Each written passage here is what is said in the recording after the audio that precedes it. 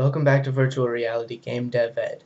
This is the 18th tutorial video for our friend Sky, and the last one for this model here.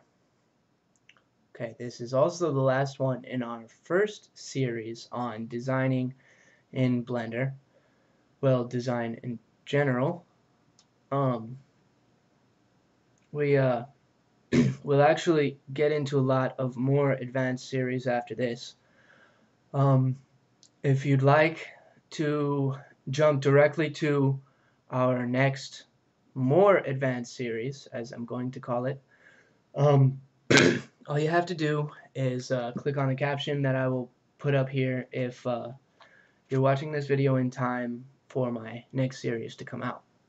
Okay, we have to finish this model real quick though, so just right click on one of these and hold shift and right click on the rest of them. Go ahead and hit 1 to get to the front view, U to UV unwrap, and then V to project from view. Now, I want to go ahead and add the same image that I was using before, which for me is just the bamboo. Okay, now I'm going to move this a little bit to the center. Oh, I don't want to flip it.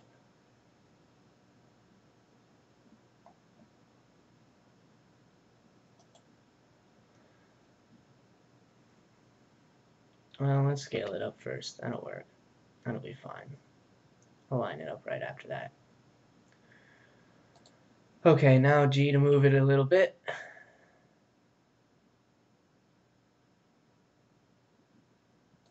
Scale it up just a little bit more. And there we go. It's that wall. A to deselect everything when your mouse is over in this window. Now we've just got these last walls to do. Then for the rest of the video, I'm going to talk a little bit about what we are going to get into in the next series, and also talk about a little bit of why and what we didn't talk about in this series. Obviously, this is a very basic model, if anybody noticed. Go ahead and press 3 to get to the right view. You can press home on your keyboard to center it if you'd like, and then press U again, and then V to do it from the view. Open that image. We want bamboo, and then I want to scale this up again. That's about right. Okay, let's check out our model. That looks nice. Okay, press A to unselect everything, and then tab to get back into object mode, A to deselect it again. And now we don't need this window open anymore. We have our whole model textured now. So in order to close over other windows or panels, however you want to call them, say you have extra panels open like this that you don't need, all you have to do is come down here till you see this little plus sign, anywhere that it shows it, whichever direction we're going, and then pull it into the other window. As long as they are matched up the same size, which these are, then you see that little light arrow here. It lets me literally just pull it right over the other one. How convenient is that? Okay, now go ahead and hold down Shift and click the rest of these layers.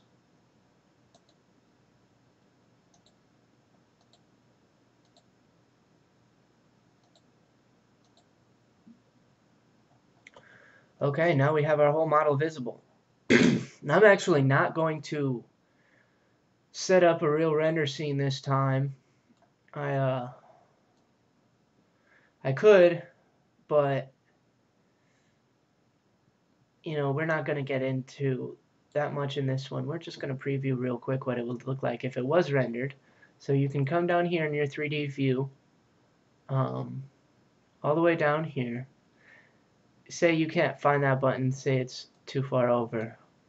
When you're clicked in this screen, full screen is Control up arrow. So Control up to pull it up to the full screen. and then press this little camera button down here, and now we see a preview of our rendered object. Isn't that nice? And we can go ahead and actually save that picture if we'd like to our computer somewhere. So that's what we'd be looking like if I set up a camera and lights and all of that. But I'll get into doing a real render and all of that later in the next series. Right now we just made this quick little model. This model is ready to export into a game. So the last thing I want to show you in this video real quick, since this series is just a quick series on designing for games, and we have a completed game model object now, if you'd like to use this model in our other series on Unity 3D, on developing video game structure, then we're going to want to export this for Unity. So A to select everything. One thing we want to do, well, no, this should be fine. Come down here under export, and if you added all of those add-ons under your user preferences that I showed you earlier, come down here to Autodesk FBX. That is the export option for Unity 3D. So go ahead and click on that, and it will bring up this. We're just going to rename it. I'm going to keep the original name of the saved file I have here, except I'm going to call this my house model. I don't need caps on. House model. And then enter, and then export FBX. And it is that simple. Now, if you open that folder, wherever you saved it to, now you see this FBX file. Okay? And that is ready to be imported into Unity. So we're going to go ahead and do all that stuff back in the Unity series and whatnot. It's ready to be imported into Unity. Excuse me, it's already been exported. It's ready to go. It's a perfect object. Okay. So the last thing I want to do is give you some quick previews of what we'll be getting into in the more advanced series and everything else. So we're going to come under some of these menus and describe some of these real quick, because this is where we're going to get into the fun stuff for the next series. Modifiers and constraints. Constraints first, I'll talk about this one. If you add a constraint, this allows you to literally limit like how you can transform or move or whatever the object. Say if I was making a window model, you only want like one window pane to be able to move only up and down and such. So you would limit the transforms, limit the distance and locations to make it so it can only go up and down along one axis depending on where your depending on how you measure. Window. You can clamp it to certain other objects. You can, there's a whole list of interesting. You can make it follow certain paths, which is really cool. You can make a child of certain objects. Making a child, parents and child is one thing I should explain real quick. Say I wanted all of this object, I wanted to create like an empty object and make everything, part of the same house object. Because right now over here everything's, I've got a whole bunch of things to work with. So I'm going to go ahead and add an empty object. Under the Objects menu, when your empty object is selected, let's go ahead and rename this House. Press Enter. And then click on all these other objects. Click on any one, and you see this little parent box down here. Actually, first thing I need to do before I do that, come back to your house object. I need to put this at 0, 0, 0.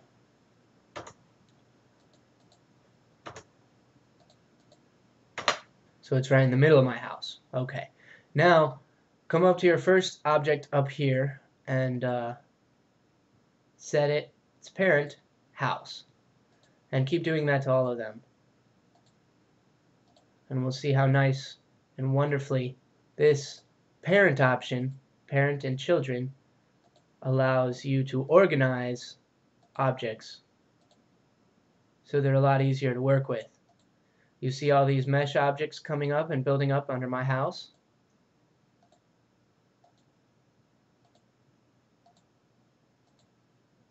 Okay, now we separated everything. However, now that we put it all in our empty house object, now you see we're going back down to a single item, which makes things really nice and easy to work with. It helps for organization. It helps for a lot of different things. So that's what parenting means. Okay, the next thing we need to talk about real quick is modifiers. Modifying is really, really cool. We'll actually get into some modifiers in the next one real quick. You know, we have fluid simulation in ocean, particle systems. Those are things we will be getting into for sure in the next one. Also, subsurface modifiers. Right here, solidify is actually the modifier that we used to solidify our walls and whatnot. This is the mesh option and talks about what's here. All of our things have a UV map, so they'll all show, all of our objects here will show this little UV map that we created for it. This shows you what kind of material is on it. And this is for textures. We can add textures in here. You can actually add images and whatnot. I actually did it through the UV map, so good there. And this is specifically our particle systems. If we added a particle system in here, this is where we edit the particle system. But we don't want a particle system in here right now. And then this last one is for physics. This is how we make all kinds of different physics effects for cloth, collision, fluids, soft bodies, even smoke, you know, anything you want. It's really, really cool stuff. So that's a little preview of what we will be getting into in the next virtual reality game dev ed more advanced tutorial series for Blender. So I will be looking forward to seeing all of you over there soon.